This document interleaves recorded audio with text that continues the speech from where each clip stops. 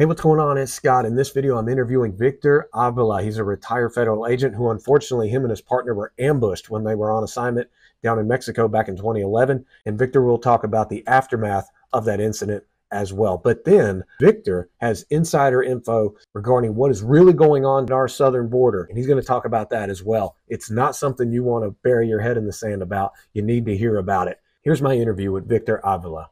I want to go ahead and just dive right in and get right to February 15th of 2011. Can you tell us what happened on that tragic day?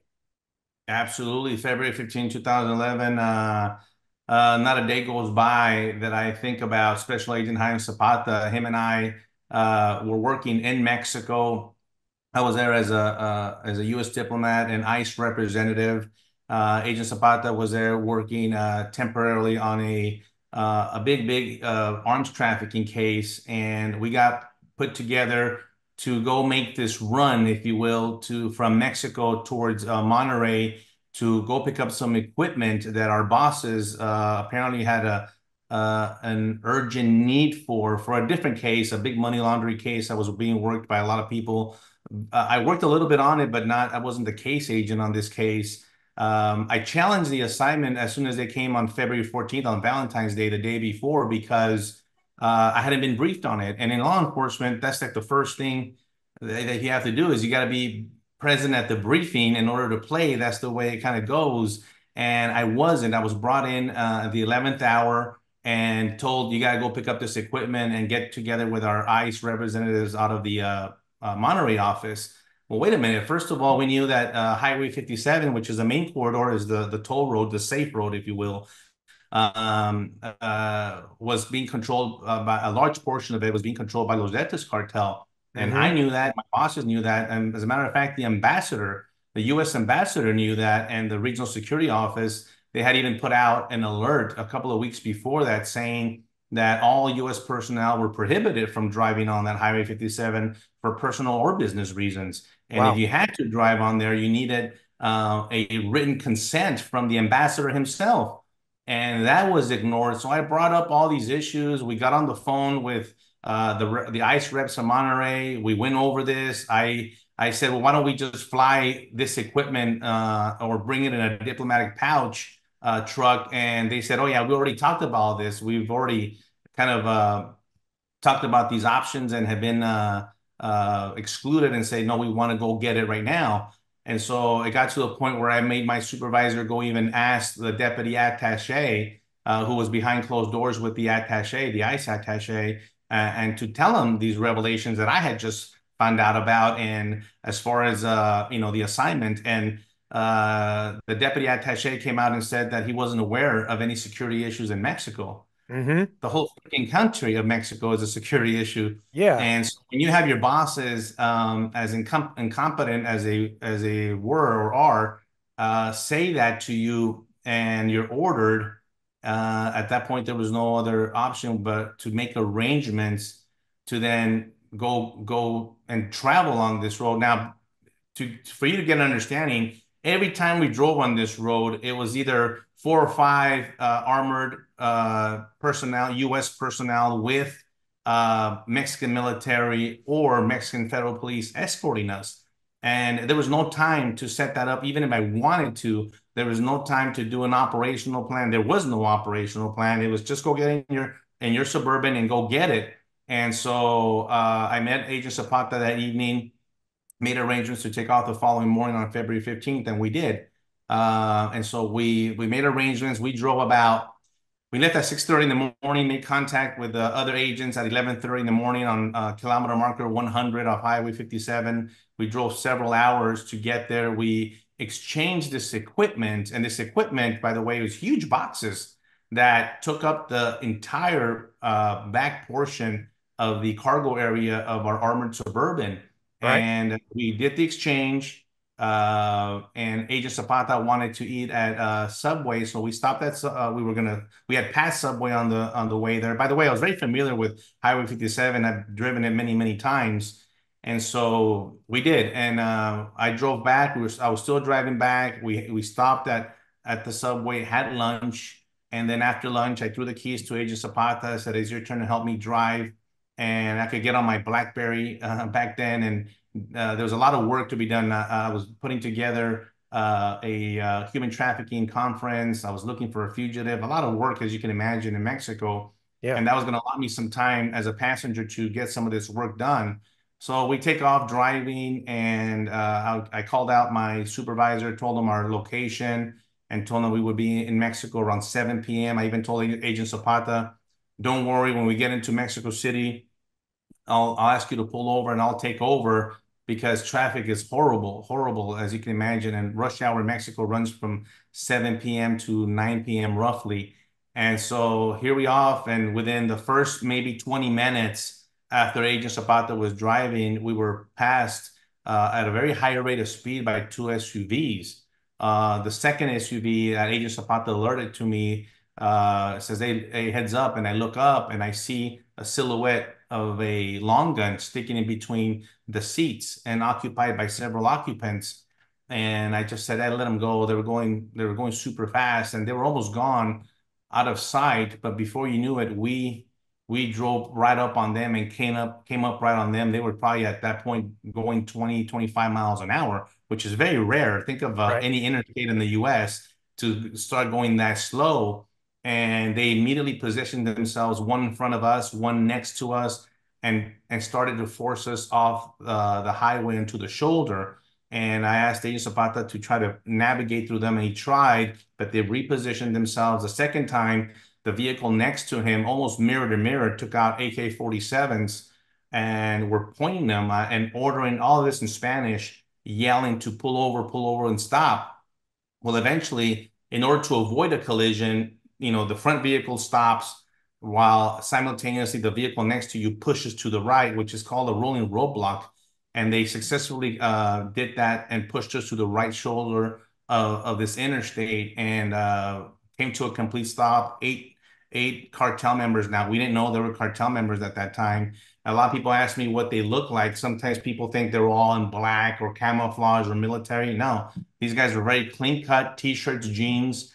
Most of them are very short in stature and long guns. The main guy comes over to Jaime Zapata's door, the driver's side door, and actually yanked it and opened the door. You see, the Suburbans at that time, when you placed them in park, it unlocked all four doors. But immediately, as soon as this cartel member opens the door, Jaime Zapata slams the door shut immediately, and we lock those doors. And they start yanking and yanking at the door handles, slamming on the windows to open, get out, open the windows and get out. We're At both that have our point, when all that started happening, how were you and him talking to each other? What was going through your mind? It had to have been a lot going on mentally. And what was like? What did it feel like? Um, it was the disbelief hadn't kicked right yet. I was yelling. Jaime didn't say a word. We didn't communicate to each other. I was the one yelling at them in Spanish that we're U.S. diplomats, we're Americans, we're from the U.S. Embassy.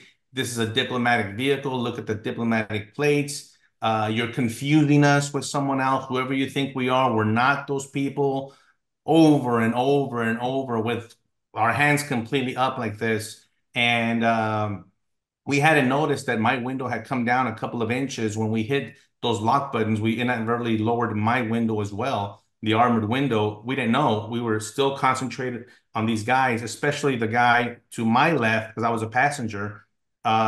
This guy kept on yelling, trying to open the door. And then out of the blue, he shot a few rounds towards Jaime's door and like towards the front tire area.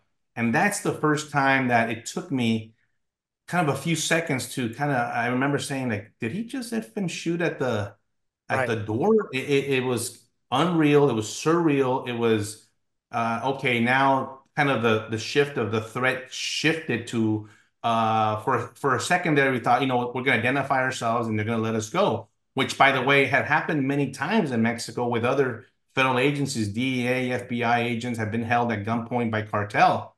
And when they identify themselves as U.S. federal agents, they kind of, step back and all right, and not go through with it. But in the middle of all that, two shooters come to my window, introduce an AK-47 and a handgun right by my head. and I immediately kind of tried to post back, and I raised the window, and it caught the barrels of both guns, and I see them wiggling them, and then without notice, they opened fire into the cabin of the Suburban, striking Agent Zapata multiple times. I got struck once in my chest and twice in my left leg. I did not know that. I did not feel that when it happened. I saw the AK-47 guy pull the rifle out, and I somehow, for some reason, grabbed the handgun, which burned my whole index finger and thumb area. And then he pulled out the gun, and I just raised the window, and they shot over 100 rounds. While they were shooting, I tell Jaime, "Go, go, go, go!" And he puts his foot on the gas. I put my hand on his leg, and I actually, slammed the gear shift down to drive, and we crashed the front vehicle that was blocking us to try to get back on the highway.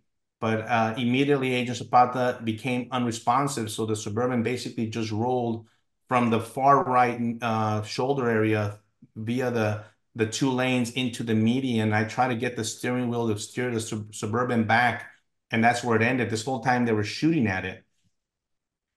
So as you can imagine, it was pretty dramatic. Agent Zapata had been injured severely. He was shot with an AK-47 round in his left leg, and I was attending to him. In the middle of that, I picked up my Nextel radio phone, which was dead. It didn't work. There's no signal. Then I went to the BlackBerry and I called the U.S. Embassy, and people could listen to that online. That call was recorded. It's like 22 seconds long. Yeah, I've heard And it. Yeah. you've heard it. It's a distress call saying, this is Victor Avila from ICE. We've been shot on the highway. It's Embassy, switch to office. This is Victor Avila from ICE. We are shot. We are shot. We are on the highway of Querétaro, Mexico. We've been shot and attacked on the highway. I am an ICE special agent. The embassy transferred the call to the regional security office, where my wife worked as a contractor for doing background investigations. So she was literally 5 feet away when the receptionist started yelling out that an Agent Avila was on the phone and had been shot.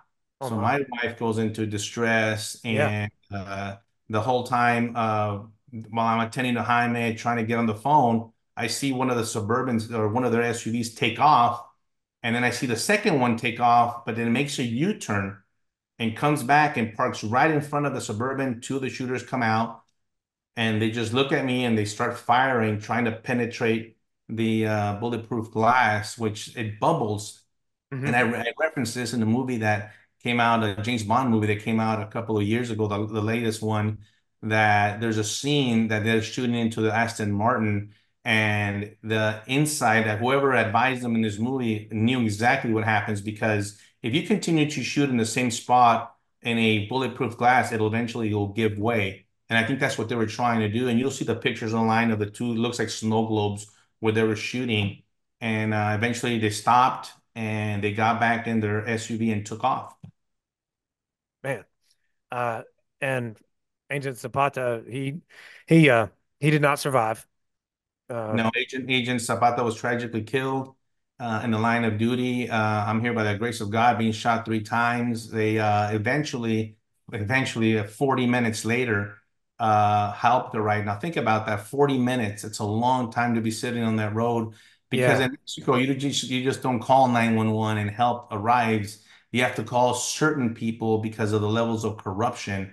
And so I had to call certain people. I called the only person that I trusted in the Mexican federal police, and he was able to deploy trusted, if you will, federal police officers to respond. Eventually, he's the one that deployed a helicopter from Mexico City. Now, we were still almost 5 hours away from Mexico City. We're in the middle of nowhere. And the helicopter showed up, took Jaime and myself to the state of San Luis Potosí, which was about an 8-minute flight there. And they took Jaime into one trauma room. They took me into another. A few minutes later, maybe half an hour or so, the doctor came in and told me that Agent Zapata had passed away. I remember just telling them to please treat him with dignity and respect. And this whole time I was on the phone with the Mexican federal police partner, begging him for, because I was so afraid at that point that they were just going to come and kill me at the hospital. Right. And I begged them to please send reinforcements. Eventually, they did show up. They secured the entire hospital, no one in, no one out. And that was kind of the first time that I kind of breathed a little sigh of relief because initially I refused IV. I refused any. I didn't tell them who we were. The hospital staff assumed that we were Mexican federal police officers, and I was okay with that because I didn't want them to tell them that we were Americans or who I was because the Zetas controlled the whole town of San Luis Potosí. And so, as you can imagine, the fear factor there was over the top. I would imagine since that tragic day, that incident, and Agent Zapata being killed, and God rest his soul.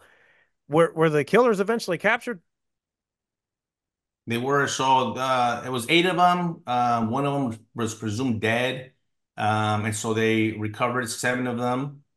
The Mexican government and the U.S. government did an incredible job in capturing these guys rarely quickly within the following 10 days after that, they were all captured.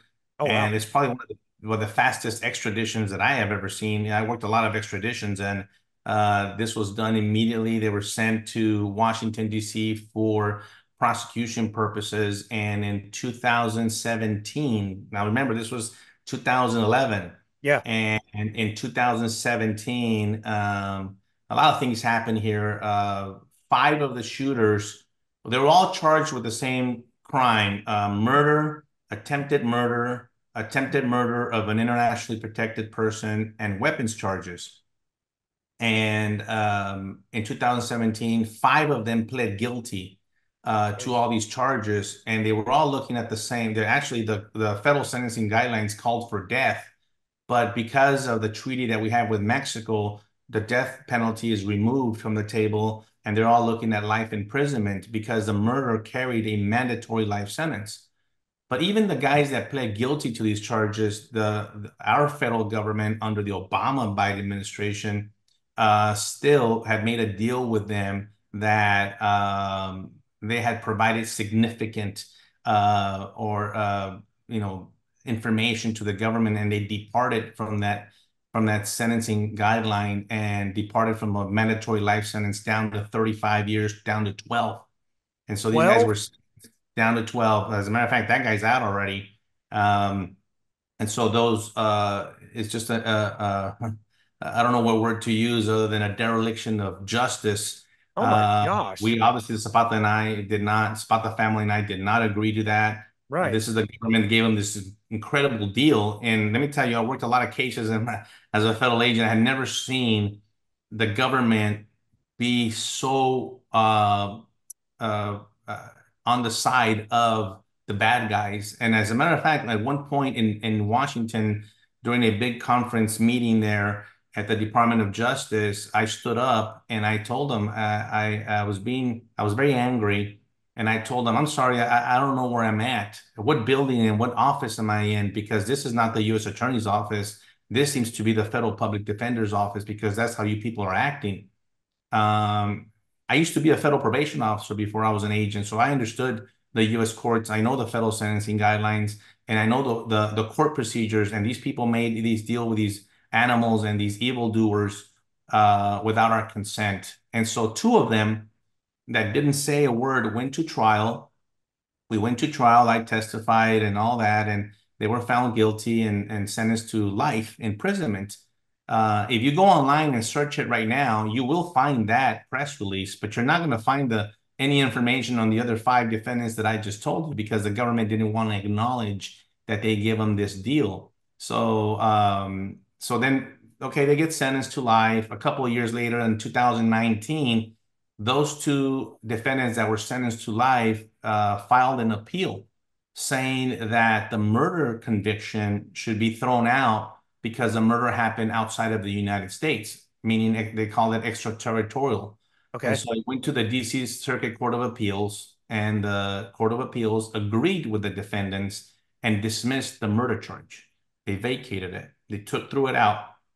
I was the one to pass that information to the Zapata family, to his parents, which, can you imagine, now they're still in custody for the remaining charges, but no longer for the murder of Agent Zapata.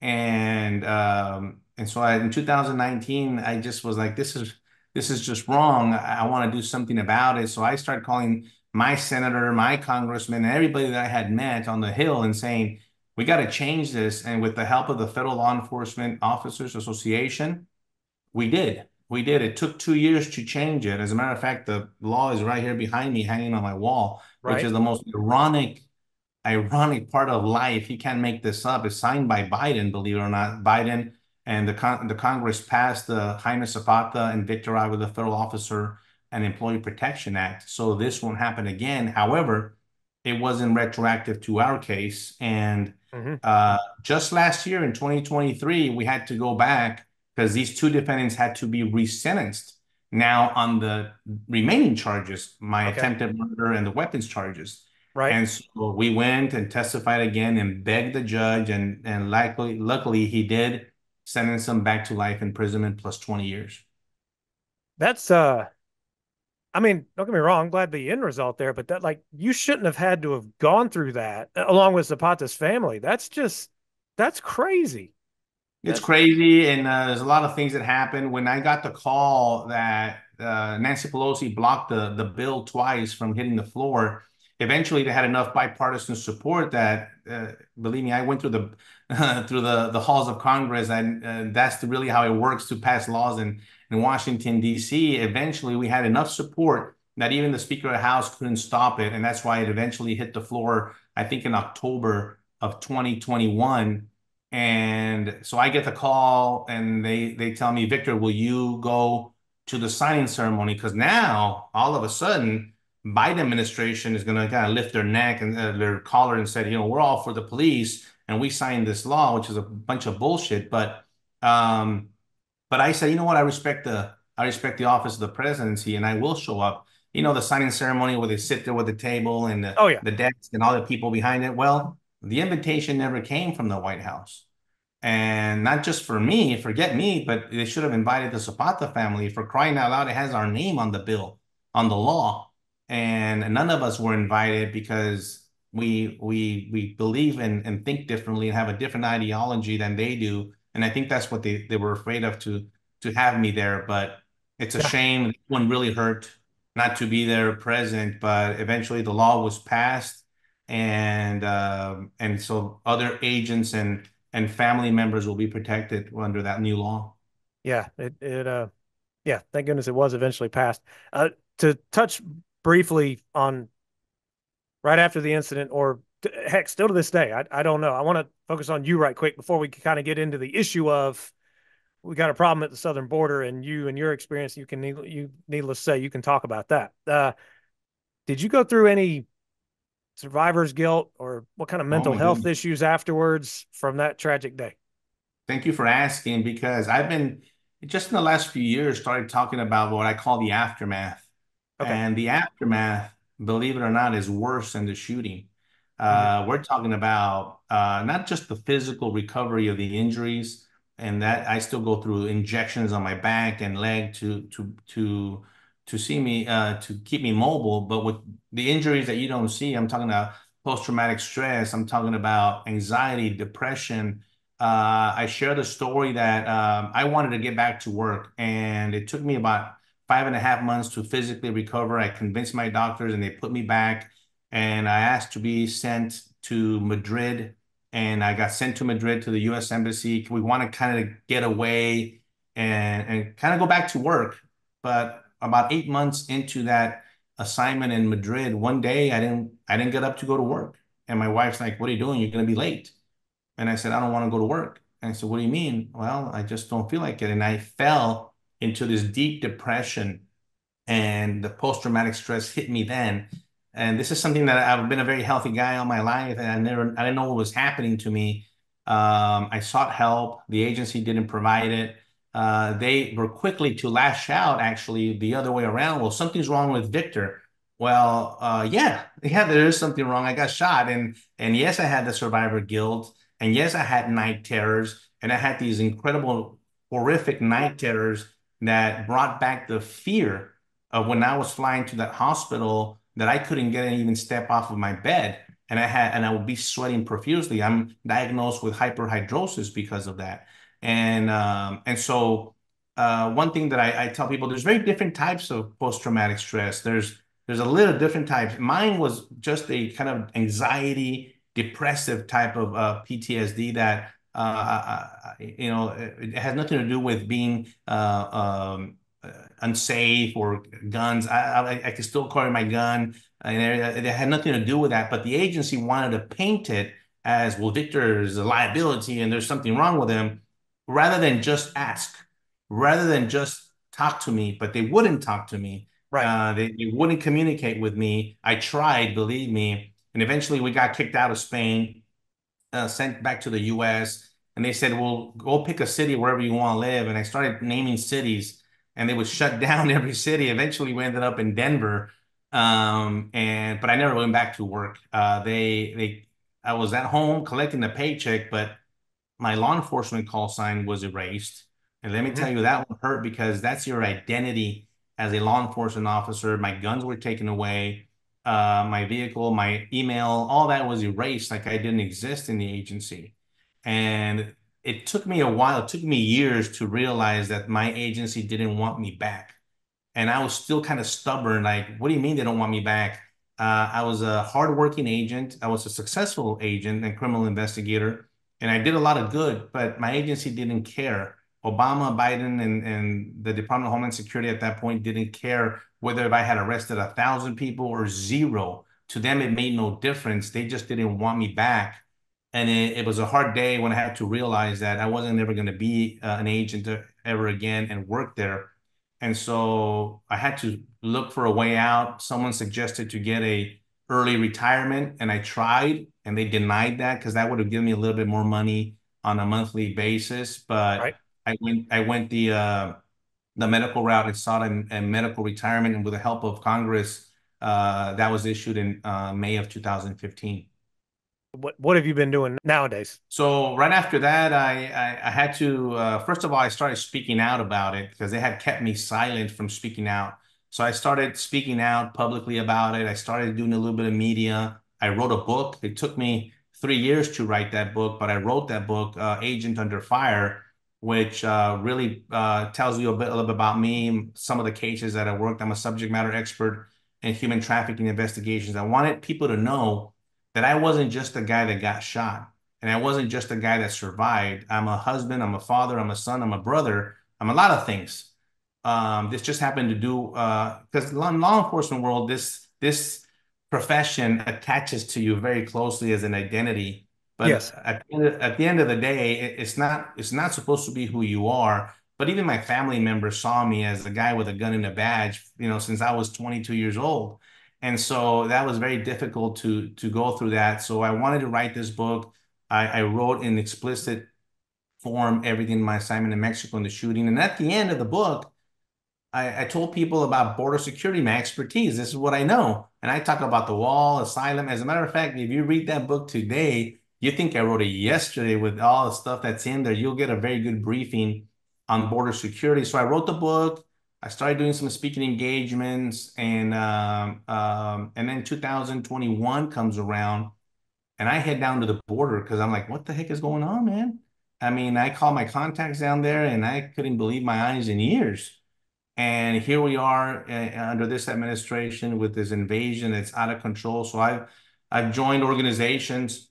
I even had a run for Congress that just ended last month, actually earlier this month. I'm trying to make a difference here to be part of the solution, to Yeah. bring awareness of what this, it's not just illegal immigration, but the entire border security realm. And I'm talking about national security, I'm talking about public safety and all these other countries and how they're taking advantage of the weakness that we find ourselves in right now in the US. And I want to be able to share what I know. And I also share my story, but also share about solutions about how we can actually fix this.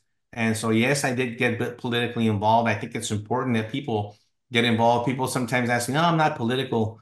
Well, you know what? You can't avoid it. The grocery store is political. The gas station is political. The potholes in front of your house are political. Everything is political. And I think it's important as a civic duty of an American to at least be aware. Just be aware and be a little bit. I'm not asking people to run for office. I say, listen, be aware in your local town and find out who represents you and get a little bit involved to see and be aware. Once you're aware, you'll be surprised what you will learn and how you would act accordingly after that. Yeah, very true. And I am just super thrilled that you are part of an effort to bring about a solution. We'll talk about that in a little bit. Since you did bring it up, you're an expert at the border and border security. I know you have plenty of contacts that are still down there who you know. Please, in my opinion, to which I don't think this is far fetched, mainstream media is trying to hide the reality of what's going on down there. I pay attention to some outlets that actually show footage that is very disturbing to see. Like recently, the Texas National Guard undercoming the people pushing through them. I see footage not necessarily at the border, but in New York where there are schools being shut down because they have to house migrants. And then there was a video of a guy in Boston. He couldn't get to a Parks and Rec building that he normally uses. He's a taxpayer because they were housing, people who came across the border. All this stuff's going on, and I'm just like, what in the world? So can you, Victor, please give a real perspective as to how bad it is down there. What is going on? So I'll put it to you this way. First of all, what I'm about to tell you is that it's upside down and backwards. It's the La La Land, it's the Twilight Zone, it is unrecognizable. And it's not just me that worked the border for 20 years. It's the active border agents telling me the same thing. No one has ever seen this before because they had never happened like this before. Mm-hmm. We always had illegal immigration. We always had cartels, but it was always with enforcement behind it, controlling it, fighting it, and keeping it under control. All that has been taken away by this administration deliberately. Let's start first of all by taking away the authority of the border agents. It's very dehumanizing, demoralizing to take away the duties of a law enforcement agent, but yet still told you better do this instead, or else you'll lose your job. And that duty is against the law, and you have no choice. A lot of people say, "Why don't the border agents just quit or do all this?"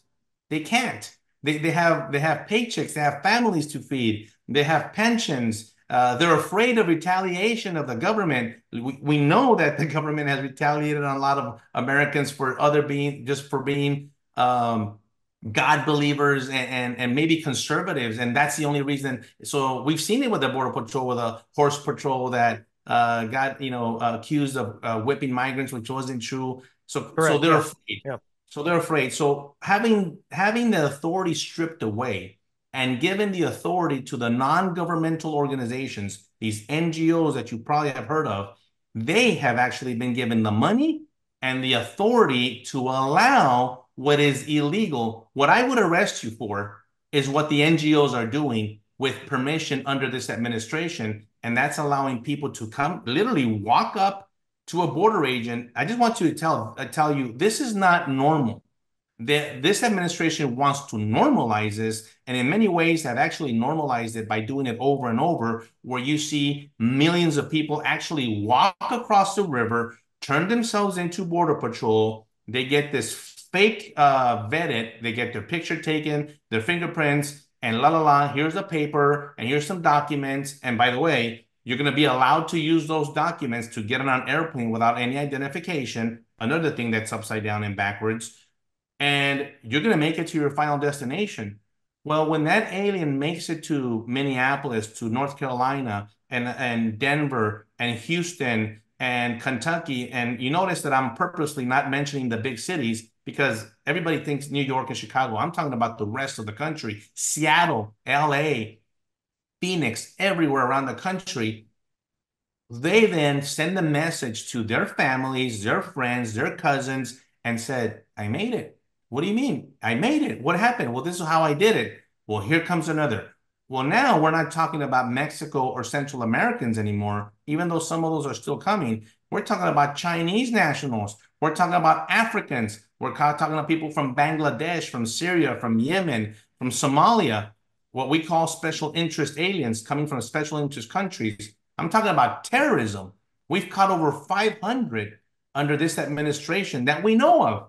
We have 2 million known gotaways. These are 2 million people that the Border Patrol saw on a camera or a sensor and did not go get them because the Biden administration will not allow them to do their job. And they just saw them. They counted them, and they came in. Can you imagine how many unknown gotaways came in that were actually being smuggled by the cartel? By the way, the smuggling is out through the roof. I bet. 270 stash houses were discovered in El Paso, Texas, of human beings.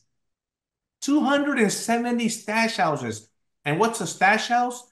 It's a place where you would put, and I put it to people this way: the chair that I'm sitting on is a product, is a commodity. Well, that's the way they see a human being, and they'll stack it and ship it and distribute it, however many fit in the back of a tractor trailer into a house to get to the final destination.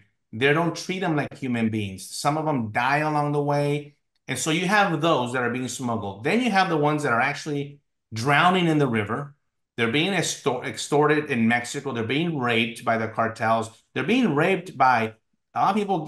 They're being raped by the Mexican corrupt officials. They're being raped by the tribes in the Darien Gap by Panama. And then they go through this treacherous journey, and then all of a sudden, boom, you have them at your grocery store. You have them at your gas station. You have them at your kid's school. You have them in your ER. You have them in your police, and your sheriff is arresting them for doing something illegal. And what does that do? It takes away the resources of us, the U.S. American law-abiding taxpayer, because we have been put not even second, we've been put last. And so those are the type of the movements that we see. The ones that turn themselves in, the ones that do not turn themselves in and get smuggled. And by my estimates, we are over 15 million people. The official number has, I think, officially about to hit 11. And I've been saying 15, that number is going to go up because the border agents tell me that for every one encounter that they have, there's at least one that they didn't. So imagine if we count that, you could easily double that number to 20 million easily. 20 million, that's more than any, I mean, people don't realize that the majority of our towns and counties along our country are small. Yes. And so when you have 10, 15,000 people going into Lexington, Kentucky, or going into Minneapolis and Minnesota, it's a huge impact because however you feel about illegal immigration, these are human beings, and human beings need to be fed. They need to be sheltered. They need health care. They need education. They need a job. They need a lot of things. And so they come with nothing. And the majority of them that come, a lot of them that come, especially that come to Texas, are the poorest of the poor. And then you have another category of the criminal alien, the one that is being sent by Venezuela, by China, whose whole intents and purposes and agenda is to come and create havoc here and kill our Americans. And I don't need to tell you, we have thousands of those examples. I just came back. I do these convention. I speak at a lot of the police officers conventions around the country, and I always update these examples of illegal aliens killing Americans, and I could actually make my whole presentation just on that alone. Jeez. Because I know the Laken Riley case, was big, and I'm glad it brought the attention, but it wasn't surprising to me, and unfortunately, it's not new to me because we have thousands of victims in the U.S. at the hands of illegal aliens. And I say, Scott, well, we already have enough crime. We have a lot of crime. We have gangs, we have shootings, we have rape, we have violent crimes, property crimes. And now you're adding to that crimes from other people from all over the world. Well, at one point, something's got to give. And the sheriffs and the chiefs of police, they tell me, Victor, we still have the same amount of police officers. We still have, it's still us. Same resources, same budget. And what suffers? Public safety suffers. And so all of a sudden, people are not feeling safe in their own town. All of a sudden, these are stories that you can imagine the stories that I hear from ranchers in Texas, from people all over the country that, well, my daughter used to ride the bike to the bus stop. Not anymore. There's a bunch of people from they don't know where are standing right there. Up in Yonkers, New York, there's a big Mauritanian community of Africans up there that have been just raping raping. And people say, well, not all of them rape. I don't care. One rape is too many. We already Correct. have rapists in this country. So one more rape from a person that is here legally is unacceptable to me. And so now we're seeing that shift of masses of people taking resources, the ones that I talk about, real resources from real budgets from our communities, because all of a sudden your little Johnny in school who's having problems with math is kind of pushed aside because they need to make room for the non-English speaking illegal kid, possibly a lot of health issues. We have had outbreaks in tuberculosis, measles, a lot of sexually transmitted diseases like syphilis and flesh-eating bacteria, health problems, real problems, people with cancer, people on crutches, people, and what does that require? Healthcare, attention. That Denver last month came out and said, hey, we can't sustain it anymore. We're at $130 million in 1 year. But their solution is we want the federal government to give us the money and reimburse it. Instead of saying, stop it, stop the people from coming. No, we want to help them. And so you still have a large portion of the American people saying, not really understanding what's going on and kind of supporting this because they don't understand it. And I'll be the first one to tell you, Scott, I'm a humanitarian.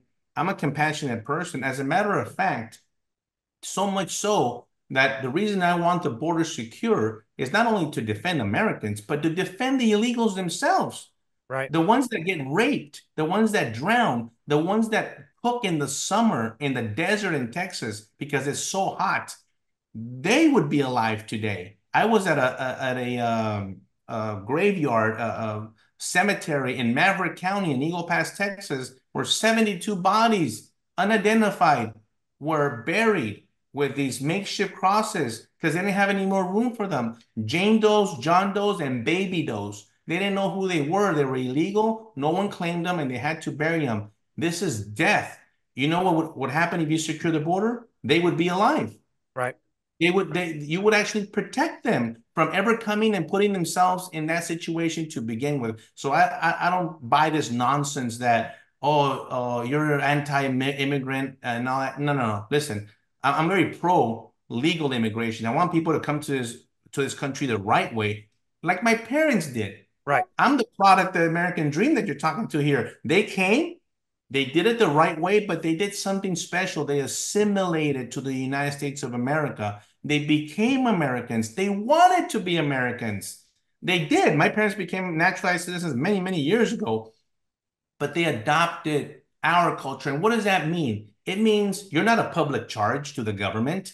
It means God. It means family. It means country. It means being part of the community and part of the church. That's what my parents did and worked. And it means work ethic like you wouldn't believe. And they worked hard to give myself and my sisters the dream. And we're lucky to have been born in this country and to be raised by, guess what? Conservative parents. Because people ask me all the time, you're Hispanic.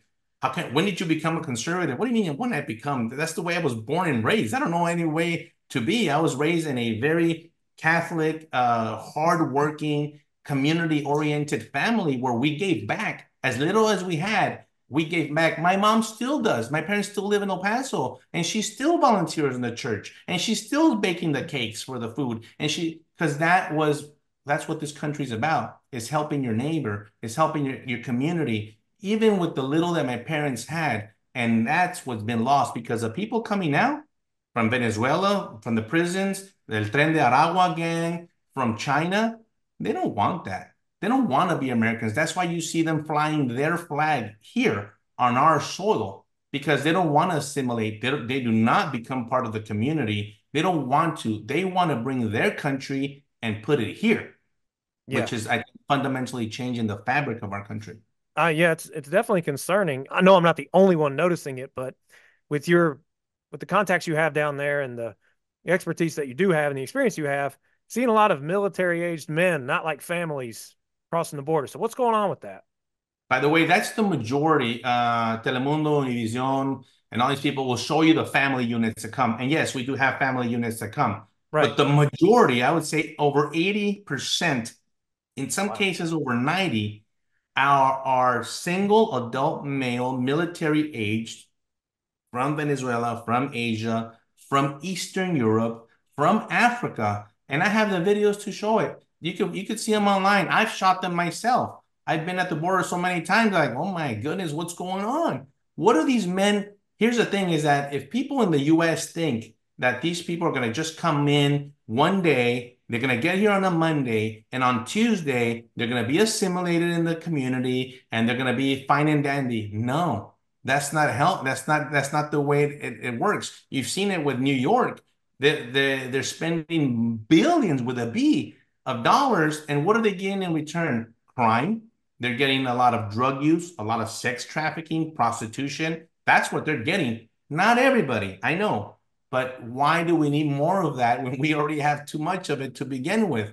And so the poor migrant worker and the migrant economic illegal that we talk about is getting mixed in all this. And that opportunity, by the way, there might be an opportunity for them to come the legal way, but then they get caught up because they say, why am I going to go the legal way when I could just cross the river and get accepted? So the legal system has also been pushed aside. They have prioritized illegal immigration. And here we are with a major threat, I think, of, first of all, the cartels. Let's talk about them.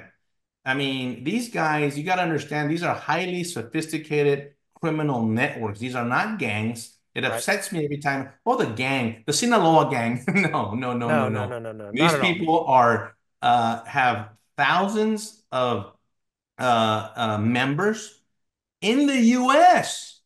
They're headquartered in Mexico, but they're here because this is where they're pushing their product. This is where the fentanyl is killing us. This is where the meth. I just got back from Iowa. Big problem with methamphetamine. Meth, a lot of people don't talk about it, but meth is probably the biggest problem in this country right now. I know fentanyl gets the attention because it's killing our Americans, and rightly so. But nobody talks about meth because meth, man, meth makes the meth addict commit a lot of crimes because they need to get money to get their next fix. And meth is so cheap right now that because the border is so open, that is plenty of meth, plenty of fentanyl, plenty of heroin and cocaine. By the way, those drugs are still coming in. And of course, the counterfeit pills. 7 out of 10 counter pills in the black market are counterfeit, containing fentanyl. And where are they? They're on our college campuses and universities. They're online attacking our youth. Adderall, Oxycontin, Xanax, all those type of pills, Percocet and such. And so over 200,000 deaths. And I don't see the Biden administration really doing anything about it. Other than now, I started seeing some states. I see it in my state of Texas. I started seeing some public service announcements. I'm like, man, those are long overdue. I want to see a huge movement of on TikTok, on Instagram, on Snapchat, where it just pops up because that's where you're going to find the kids that are using this. And I want them to see that if you take one pill, you could die. And I want to see the commercials. I want to see it online. I want to see it on billboards. I want to see it. One way to start attacking all this is awareness, right? Yeah. But the other way is to take out the people that are bringing it in. And that is the cartels with the help of the Mexican government. I don't know if you saw I just did a hit right now on the news about President of Mexico. He was on 60 Minutes last night.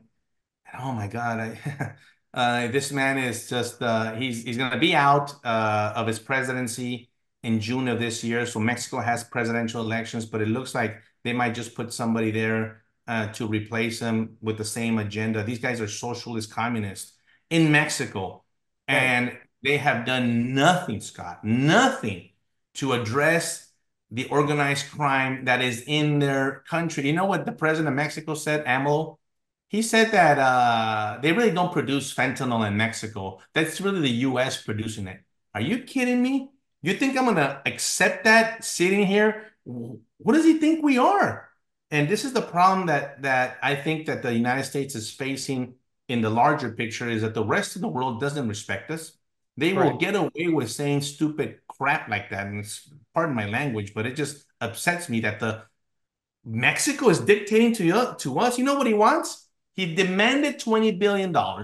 He demanded that the 10 million or so approximately illegal Mexican nationals in the U.S. be given citizenship. He demanded that the U.S. lift the embargo of Cuba, and he demanded that the United States lift the sanctions on Venezuela. Who the F do you think you are?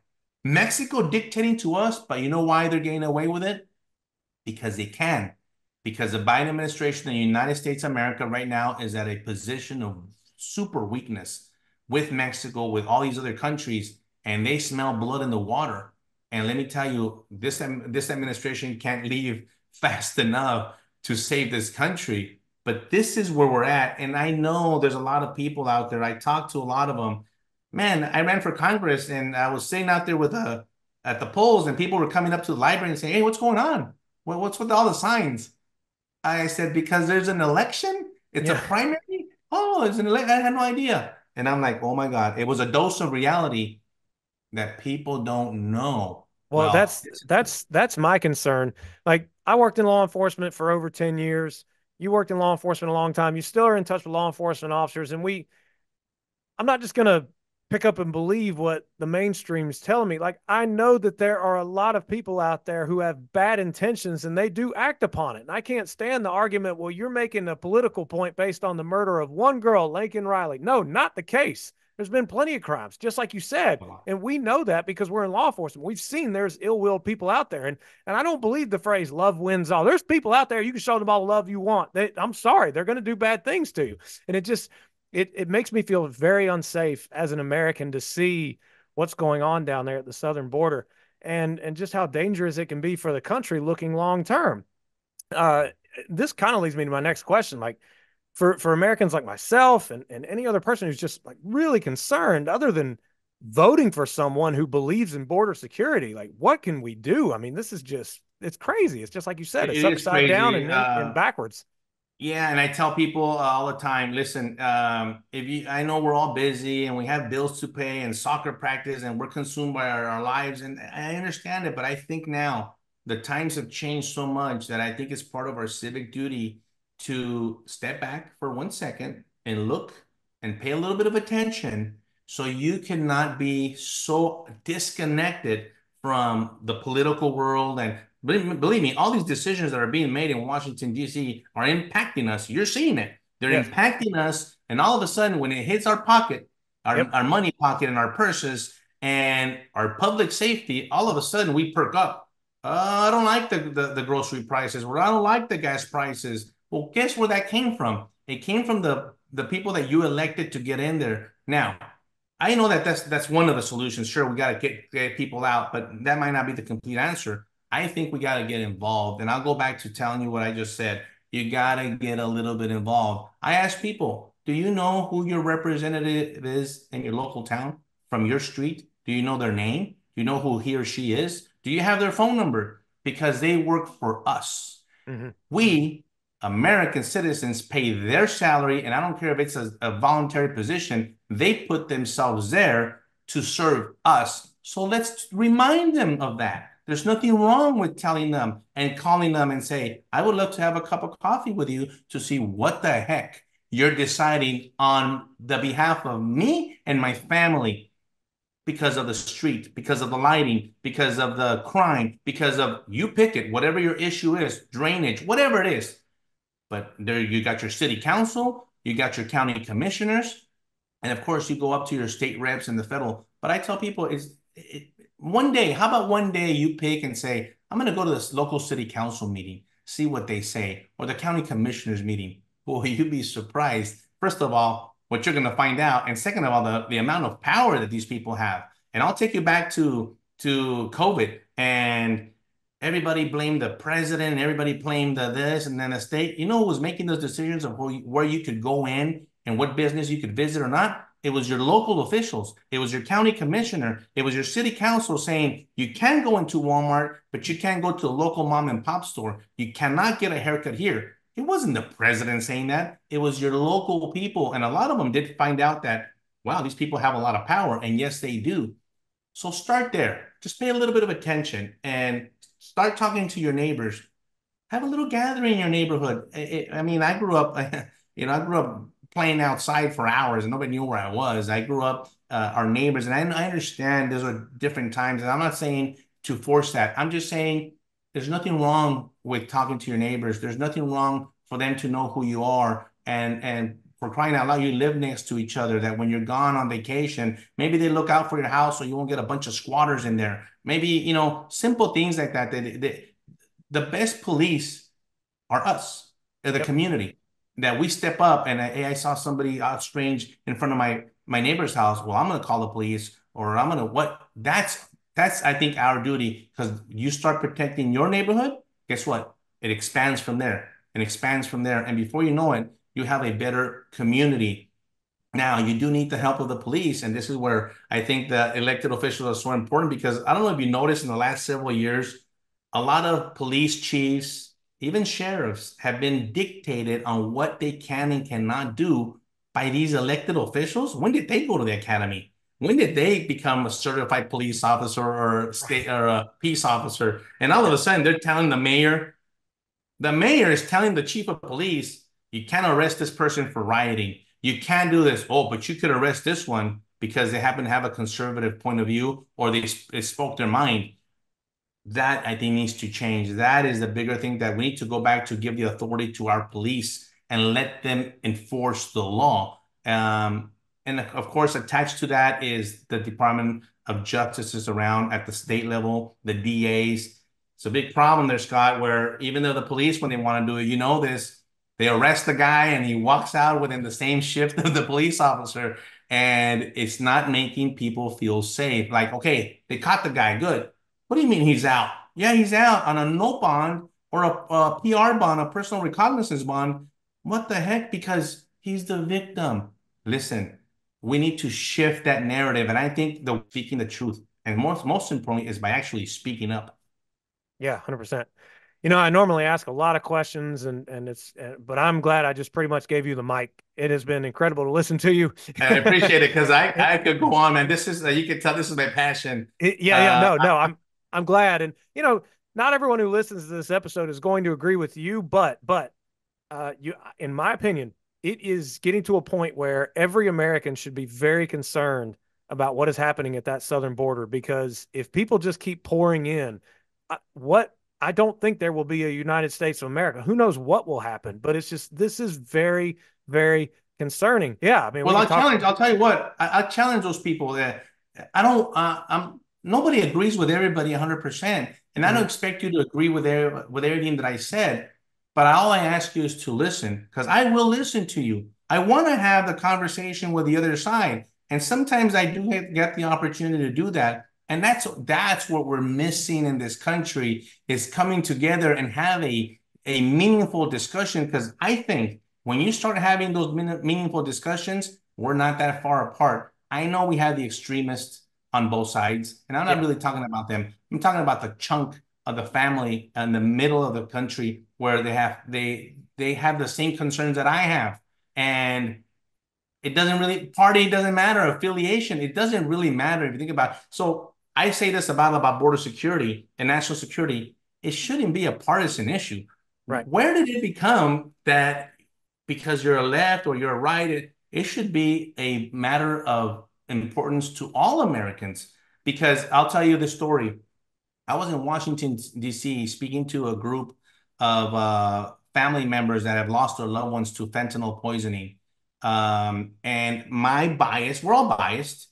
I thought this was going to be more of a conservative movement, but they had placed themselves in between the White House and the monument, kind of protesting and wanting the government to pay attention to them, because everyone there had lost someone to a counterfeit pill, to fentanyl.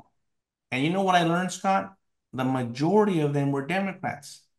The majority of them voted for Joe Biden, and they were the ones that were most upset. And actually, I learned a lot, because I'm an open guy. Even when I go to the border, I don't know everything, and I still learn. And especially now, as it's shifting on a weekly basis. But that day, it was very humbling to me, because you know what they wanted? They identified as Americans. They didn't identify, oh, I'm a Democrat or a Republican. They identified as grieving parents, grieving siblings, that their loved one had died based on a pill that was full of poison from the cartels. That's what they were And I support that. I don't care what party affiliation you are. I think we're on the same team when it comes to a major part of these issues, especially human trafficking. Yeah, yeah, 100%. Yeah, and I'm glad you brought that up. Mentioned that story for sure. Uh, Victor, to anybody who wants to follow you or get in touch with you or get your book, where do they need to go? So I post a lot on X, on Twitter, at Victor Avila TX. You could find me there. I'm on social media. I'm on all of them. You'll find me at Victor Avila, at Victor Avila TX. If you want to get a copy of my book, go to agentunderfirebook.com. That's the name of my book, Agent Under Fire, agentunderfirebook.com. And or you could go straight to Amazon and order it there. I guarantee you that you will go through some emotions reading this book. It's very raw, it's very real. It talks about my family. And most importantly, it will give you a good briefing about what's going on at the border right now. Absolutely. So yes, please go there, everyone. I'll put in the show notes below links and all that good stuff. And then last but not least, we talked about safety. You talked about your tragic incident, February 15th of 2011, when during your law enforcement career. It's getting very tough for law enforcement right now from many different facets. Some lack leadership. Some are going through some are struggling with the anti-police sentiment. Some just go through a hard time in the career, but like you did with a traumatic incident. Like there's just so much going on right now, including the added population to the United States. That was just totally unexpected, and we don't have all the resources for it in addition to the crime that's already happening. So for any law enforcement officer out there struggling or needing encouragement, what do you tell them?